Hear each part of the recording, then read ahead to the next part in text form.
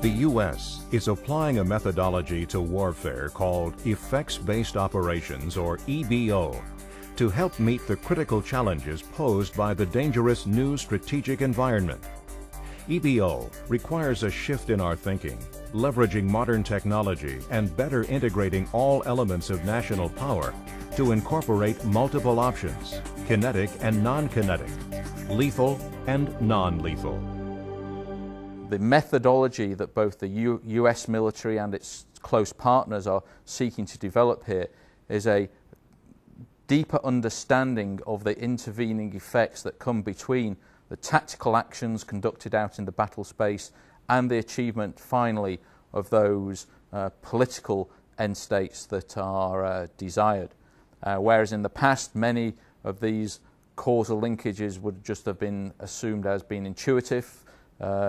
Now it's getting into an analysis of these where we can hopefully, before setting out on an operation, be assured that the actions we are planning to conduct will indeed deliver the effects that we're looking for. Operation Iraqi Freedom, or OIF, provides us with an excellent example of the application of EBO methodology.